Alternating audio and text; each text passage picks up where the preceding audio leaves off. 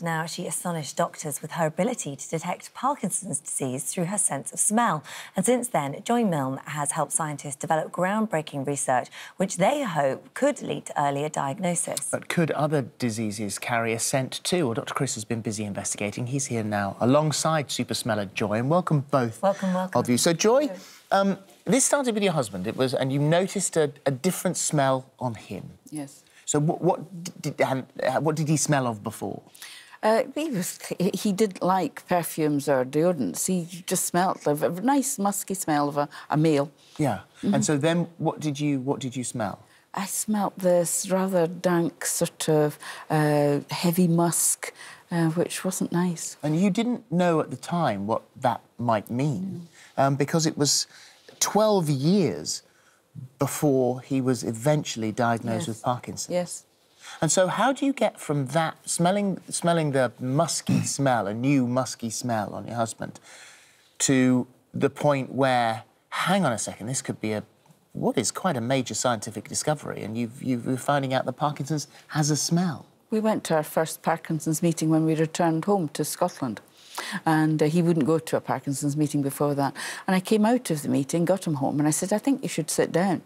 And I said to him, those people smell the same as you. And he went, what? I said, no, those other people who have Parkinson's smell the same as you.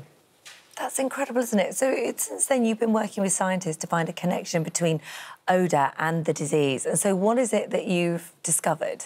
I was able to tell them from the beginning, because it was quite funny. They'd gone out running, these PhD students, etc. I said, no, it's not sweat. It's sebum, because it was the forehead through the hair and down the back of the neck.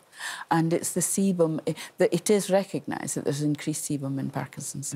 Wow, that's incredible. Did you know you had such a heightened sense of smell? Well, yes and no. I knew how I smelt, but of course you don't go around asking people how they smell. So I was unaware of the fact it was as heightened as it is. Right. And so are you the sort of person that has a really great library of smells in your head? If you smell something, you think, oh, that's definitely such and such an orange, that's definitely such and such an apricot or whatever. Well, Can you do that? I realise that now, because my library, I did nursing.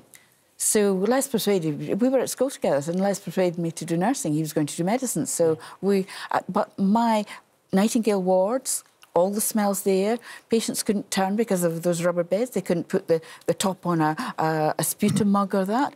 We didn't have disposables. We took the bedpans, we emptied them into a sluice, and we washed them. Yes. So can you smell other diseases as well? Do they have smells? Is this something that could be rolled out to other things? Well, I met the CEO of Popo, Christoph Cox, for TB, and I went out to Tanzania. And I am old enough to have nursed TB. And on my way out in the plane, I'm going, wet cardboard, brown cardboard, and a bit of brine. When I picked up the first swab, I thought, oh, yes. There it is. So TB smells of wet cardboard and slightly briny. That's incredible. It's amazing. I mean, Dr. Chris, you sort of hear this, and it seems so incredible. You go, how is this even possible? But it's working for some reason. It's absolutely fascinating. I mean, Joy is what we call a super sensor. You know, her sensors are able to detect things in very small dilution, like dogs can. Dogs can smell disease. Well, basically, you're almost smelling molecules from diseases. And, I mean, they've analysed. The sebum is just the oil that's put into the skin, and patients with Parkinson's do excrete an excess amount, and it contains certain volatile compounds that's specific to patients with Parkinson's. And, you know, so you can detect that. And they've used scientific instruments called mass spectrometers to analyse the molecules and found about 10 distinctive molecules linked to Parkinson's disease. What does that do for us, that knowledge that you actually picked up and now you would know, could be 12 years before Parkinson's is actually diagnosed? What does that help us with? Because Parkinson's is incurable. So knowing 12 years before that you are going to get Parkinson's, does that do you any good? Well, yeah, I mean, you're not going to cure it, but certainly, you know, if you're alerted that, you know, this is the way, you know, your body is going or your mind is going, etc., then you can delay the deterioration right? Of course, and in that time, you can improve your quality of life with early medication, and various other things can be done. Yeah. It's the same with dementia, another degeneration. If you know beforehand, you know, there's time for preparation rather than... Actually, just out of interest, there are symptoms that occur before the patient's diagnosed, and, you know, we've heard about Joy smelling.